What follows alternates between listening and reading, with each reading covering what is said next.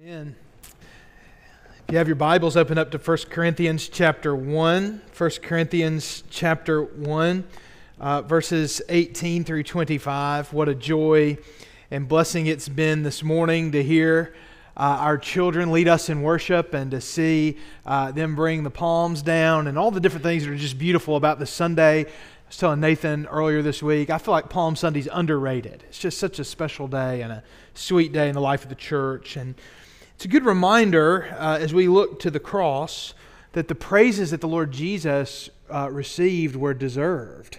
And the Lord ordained it such that He would be received and praised ahead of His crucifixion, even though they weren't doing it for His crucifixion. They would later see, as we'll talk about, the cross as a scandal. But here in these moments, we see the way that they ought to be praising Him for what He's about to do.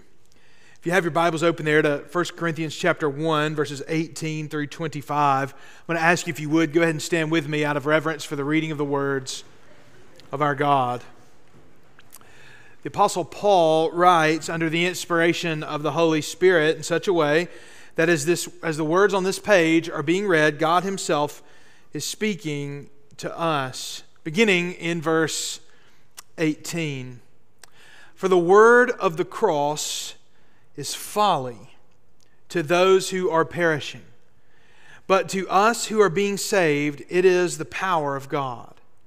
For it is written, I will destroy the wisdom of the wise, and the discernment of the discerning I will thwart. Where is the one who is wise? Where is the scribe? Where is the debater of this age? Has not God made foolish the wisdom of the world? For since, in the wisdom of God, the world did not know God through wisdom, it pleased God through the folly of what we preach to save those who believe. For Jews demand signs and Greeks seek wisdom, but we preach Christ crucified, a stumbling block to Jews and folly to Gentiles.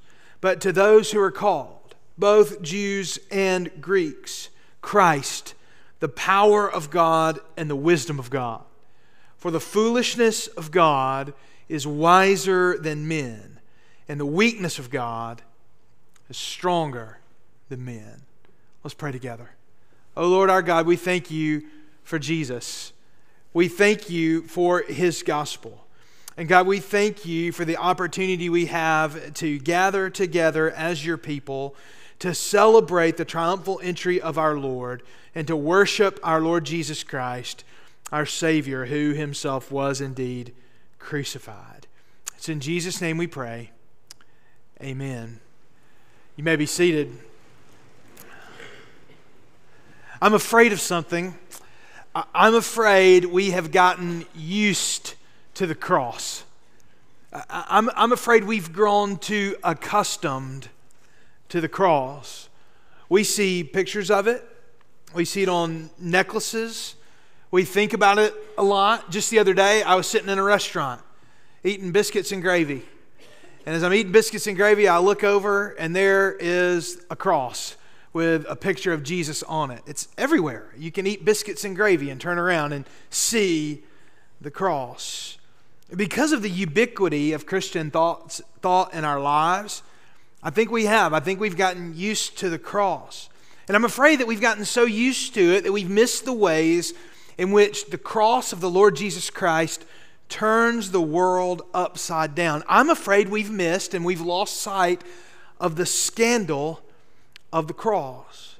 The earliest known pictorial representation of the crucifixion of Jesus is known as the Alexamenos graffito. It's from around the year 200, most scholars think, and it was inscribed in a wall in Rome into the plaster. I've got a picture of it for you available there. There it is on the screen, the Alexamenos graffito. We tend to think that people in the ancient world were gullible and dumb, that they would worship anything. However, when we look closer at this picture, and in fact, I've got a second slide for you so you can see in clear, more in a cartoonish way, what this looks like. Notice this. Look at it for just a moment. This depiction of Jesus was not what we would think of. It's not the way we would think of a crucifix or a picture of Jesus. Instead, it's not veneration, it's mocking. In fact, it's someone being crucified. They're depicted as being nude, and their head is the head, it seems like, of a donkey. And then there's a man there holding his arm up as if in worship. And the inscription is sort of hard to read there, but it says, Alexamenos worships God. Now think about this for the Roman who inscribed this. A nude donkey nailed to the cross is there, and he is being mocked. The worshiper Alexamenos is being mocked. For the word of the cross is folly to those who are perishing.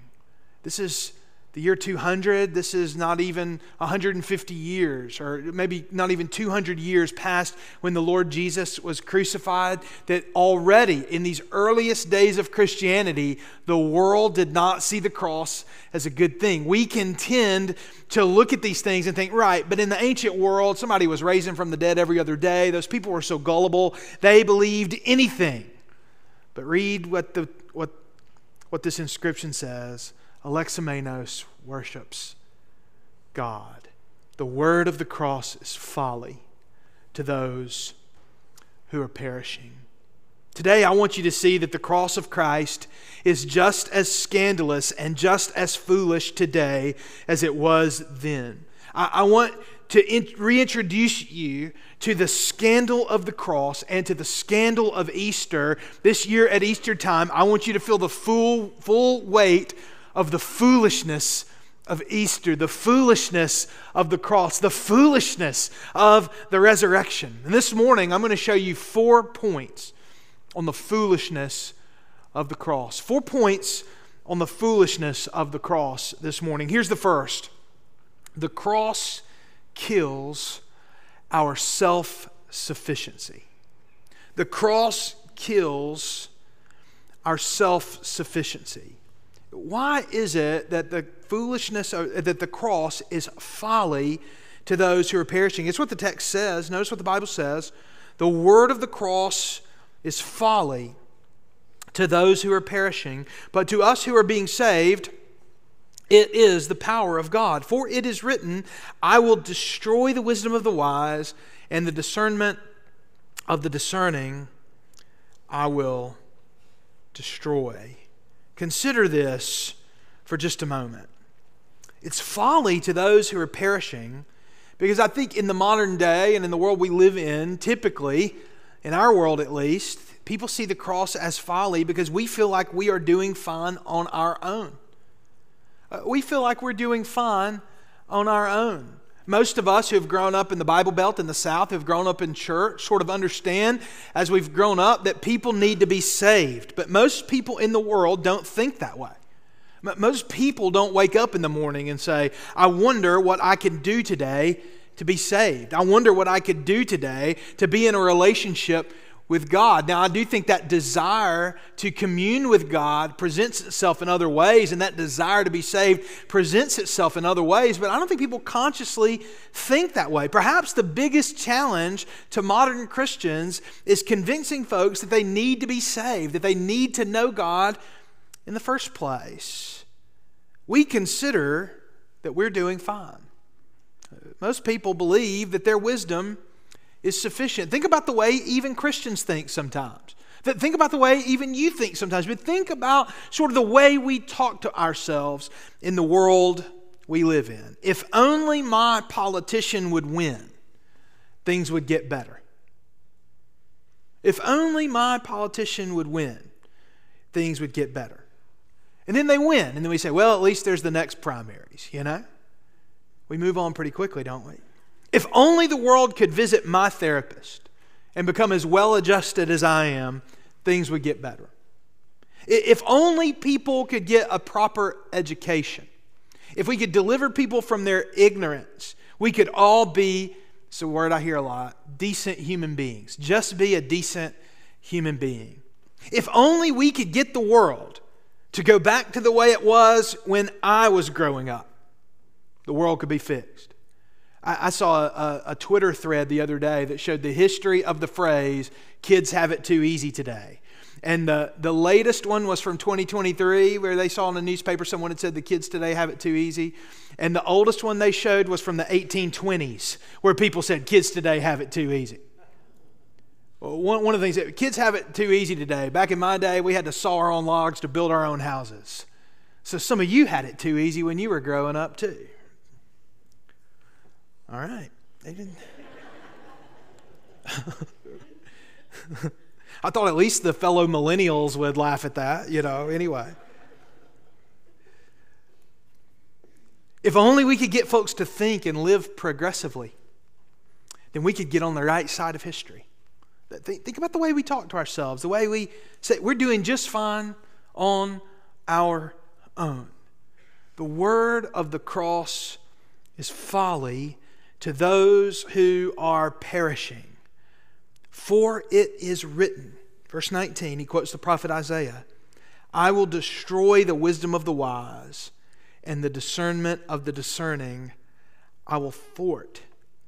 We see the cross as foolish, and people see the cross as foolish because of the way it destroys our wisdom and thwarts our discernment. You see, the cross destroys human wisdom by showing us that we need radical intervention, not simply progress along human lines. It thwarts our discernment because it shows us sin is our greatest problem, and we think anything else might be our greatest problem. It destroys our wisdom by showing us that all of our relationships are intricately connected to our relationship with our Creator. And so we can talk about the way men and women relate to one another and people of different races relate to one another all we want, but until our relationship with our Creator is healed, all of the horizontal relationships will never be fixed. It thwarts our discernment by taking that which is despised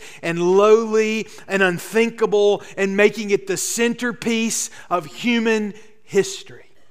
Think about what we want to put in the middle of our history. Think about what you want to put in a time capsule if you wanted to tell people about the age in which you lived. Think about if we wanted to create some sort of a piece of art or a monument to human progress, what we might put on it. Will we ever walk into the city of Gadsden or into Montgomery, Alabama and look at a monument and a memorial of our progress and look at this great and beautiful painting or mural that's been made on the side of a building and look up and see an electric chair? No. It's the last thing we want to think about. That's the last thing we want to talk about. And yet, the original people who saw an image of a cross or who thought about a crucified Savior would have thought just that. One author says that saying that Jesus is the King of the world and also saying that He was crucified is the modern equivalent, not necessarily of saying someone went to the electric chair. Some of those people even have a lot of cultural cachet. They would say it might be this similar situation to saying that a migrant who suffocated to death in a shipping container is the King of the world. That's how people in the ancient world would have understood the cross of the Lord Jesus Christ. And God says the center of His wisdom and the center of His power is the least glamorous, the least wonderful thing you could possibly imagine. The cross, my friends, kills our self-sufficiency. We cannot do it on our own. But second of all, the cross ruins man-made religion. The cross ruins man-made religion. The author Philip Yancey, I read this quoted in another book, but Philip Yancey relates the possibly untrue story. Nobody's ever quite found the original source on this, but perhaps it's true. It sounds true for sure. Philip Yancey relates the story that during a British conference on comparative religion. That is, people had gathered together as representatives for major world religions there in Britain, and they had all kind of gathered together, and they were debating, all these different leaders and experts in different world religions were all debating what was unique about the Christian faith. What's the unique contribution of Christianity to world religion and to the religions of the world? What makes Christianity most unique?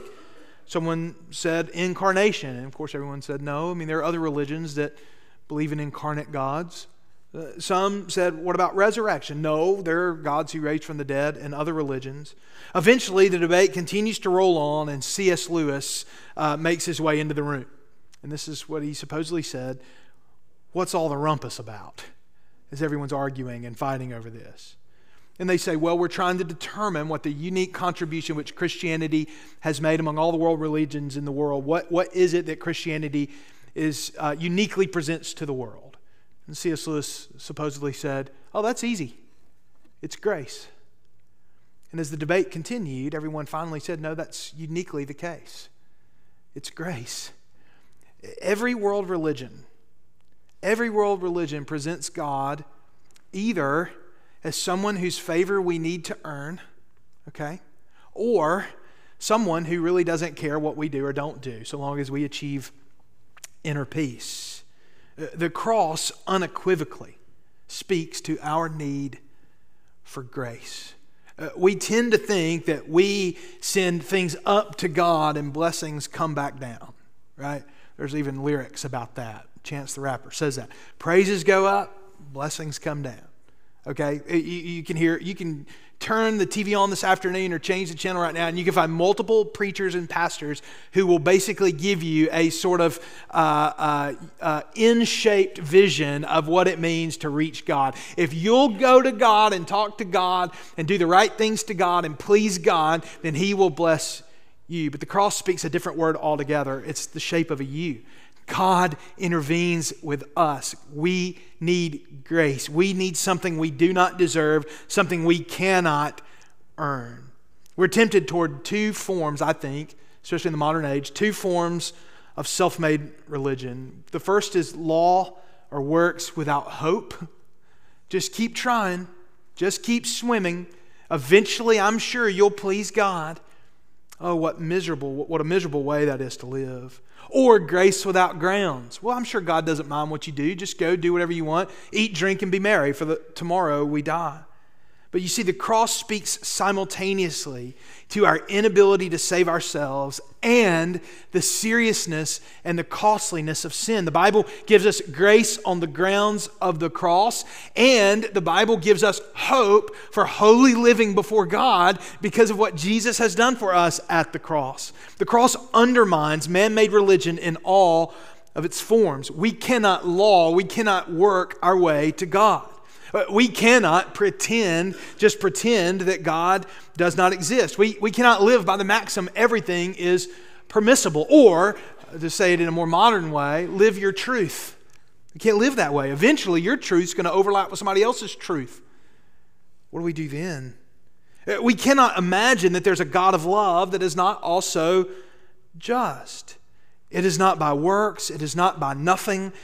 It is through the foolishness of the preached gospel that God saves those that believe. And there's not one form of man-made religion that the cross does not completely subvert and ultimately destroy and indeed ruin for anyone who might try to follow it. We must recognize that the only way to come to God is through the crucified Savior, our Lord Jesus Christ. Not only does the cross kill self-sufficiency, not only does the cross ruin all man-made religion, but third of all, the cross scandalizes everyone equally.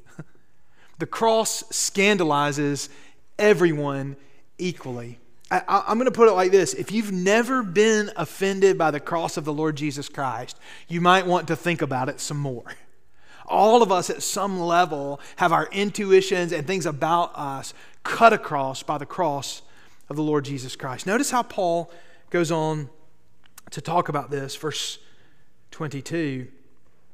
He says, "For Jews demand signs, and Greeks seek wisdom. But we preach Christ crucified, a stumbling block to Jews and folly to Gentiles. But to those who are called, both Jews and Greeks, Christ the power of God and the wisdom of God."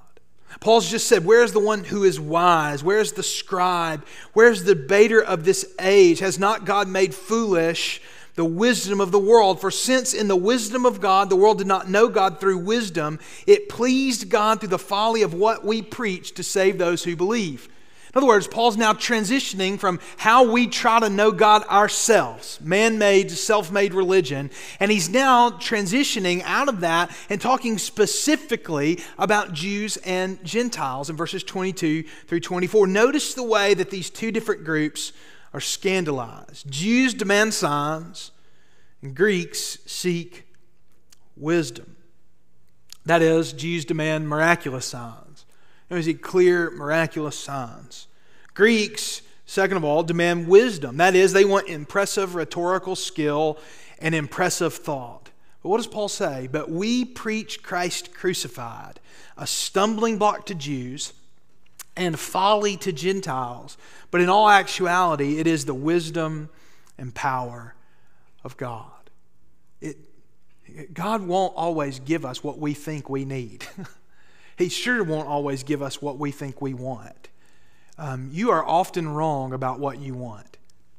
I am so often wrong about what I want. God knows better than we do.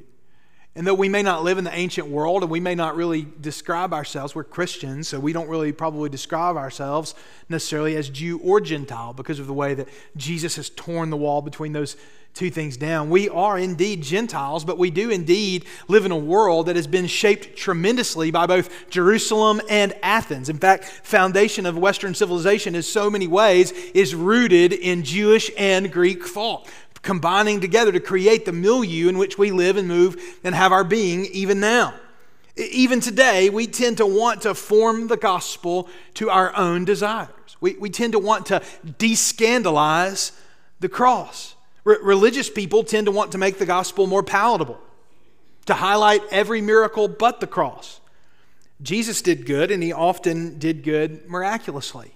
So we should do good too. He miraculously healed people. So we should work to make people better. Jesus miraculously fed people, they might say. So we should work to feed people.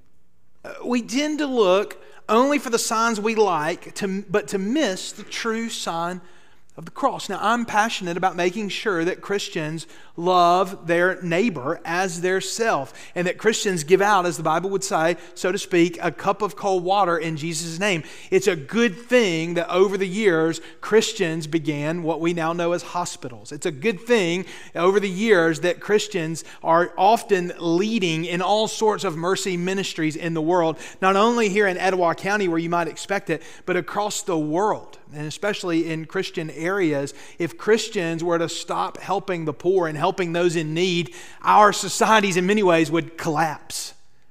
The systems we have in place, if you lose faith-based giving and faith-based efforts in these ways, they would collapse.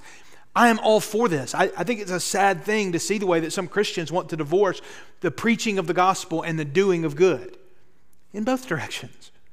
Here's the reality, though. We cannot skirt around the true sign of the cross.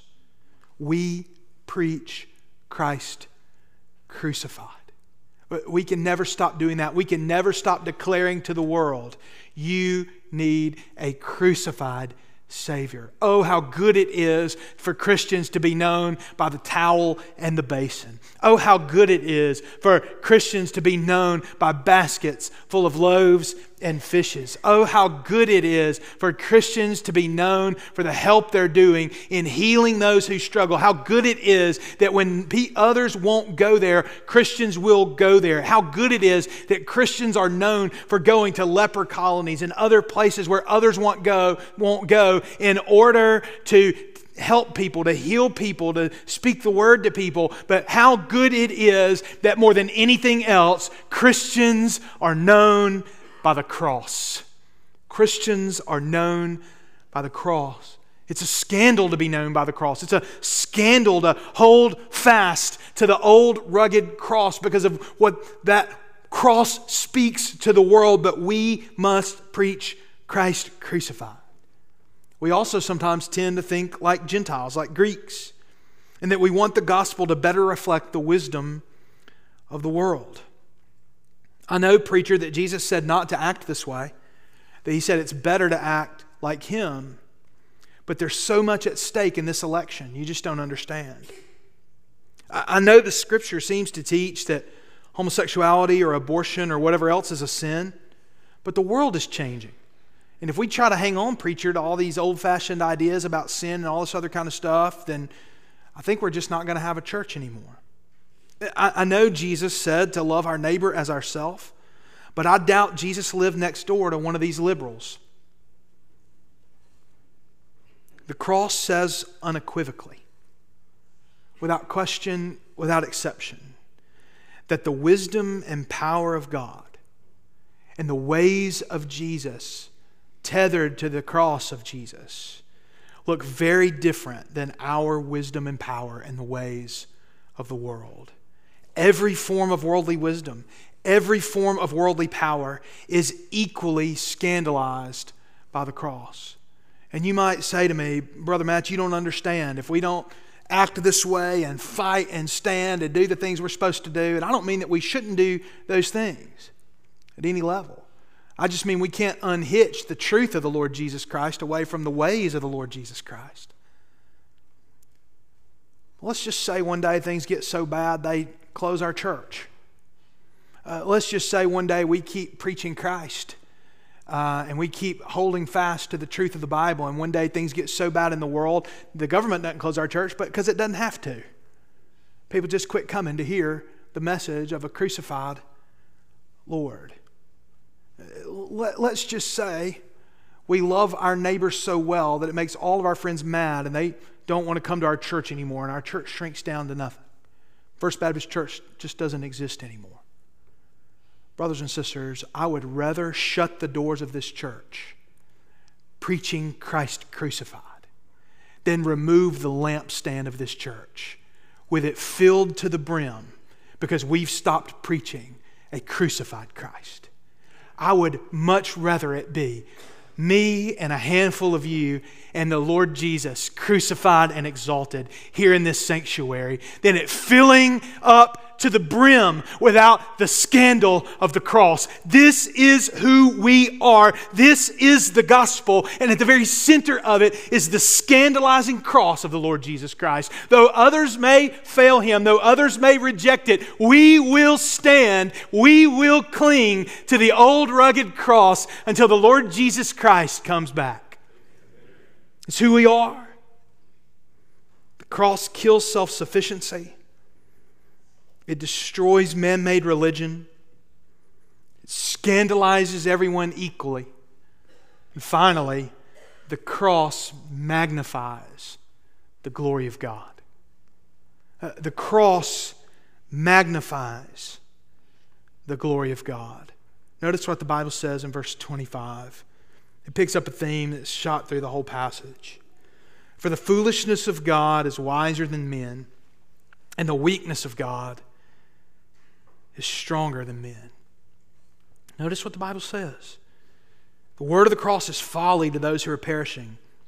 Verse 18, but to us who are being saved, it is the power of God. Where is the wisdom of the world? God's made it foolish.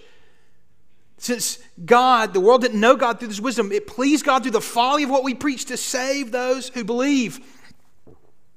To those who are called, both Jews and Greeks, Christ is the power of God and the wisdom of God. For the foolishness of God is wiser than men, and the weakness of God is stronger than men. And brothers and sisters, that's why this week we will celebrate Good Friday.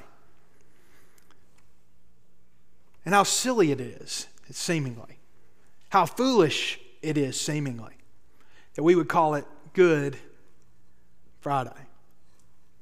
Because nothing could be sadder than a crucified Messiah to those who worship power. But we are being saved. Nothing could be stupider than the mouth of our teacher being swallowed up into death for those who worship wisdom. But we have been called out of death into life. And we see there the wisdom and the power of God. Nothing in the world could be more foolish than someone we call Lord and King who was brutally murdered in the most shameful and forgettable of ways to those who long for power and spectacle. Jesus was tossed out like another piece of trash that the Roman Empire had consumed. He was treated like a common criminal. And as we long for the power and brilliance of the world, we are longing for anything but the pure milk of the gospel. Those who want human brilliance to be displayed, or those who want God's involvement to be obvious and overt and a spectacle, how foolish it is. How silly it is. How scandalous it is to say that we worship one who is fully subjugated to Roman power, choking on his own blood, pierced through, mocked, tortured. You know what the people would say as they walk by. You know what they would say, because you know what you would say. If not knowing anything else, just being an average person walking by and you look up on the cross, what do you say? People get what they deserve. Serves them right. You mess with a bear, you might get bitten. That bloodied, beaten, shamed, mocked, crucified Messiah is now at this very moment seated at the right hand of God and is being worshiped by myriads and myriads of angels and all the saints in glory. And the testimony of the Scripture is that is a great cloud of witnesses who are there, and they are witnesses to what we see now in the pages of Scripture, what we see now happening in the world, what we see now with the Lord Jesus Christ in our own hearts, that the Lamb that was slain is actually the Lion who has conquered through love. And we believe and we confess that all the saints from all time, that all of creation will resound with the glory and the worship unto a crucified carpenter. Loud hosannas did not only ring on Palm Sunday, they ring even now as worship of God is lifted over all of His creation. As the waters cover the sea, people even now nearly, well, we're not there yet, but we're getting close. People nearly from every tribe, tongue, language, and nation are lifting voices even now on this Lord's Day to God Most High, and they're doing it always and only based on the blood of a crucified Messiah. The world mocks it. The world tries to blaspheme God for it. The world sees it as foolishness, but we know it's true. And I bet it's true even right now in glory. Alexamenos worships God. I want to offer an invitation this morning. If you've never trusted the Lord Jesus, if you've never seen the glory of His shame, if you've never seen the wonder of His suffering, if you've never seen the wisdom of the foolishness of the gospel, if you've never seen the power of the weakness of Christ, today, if you will turn from your sins in repentance and turn to God in faith through Jesus, you will be saved.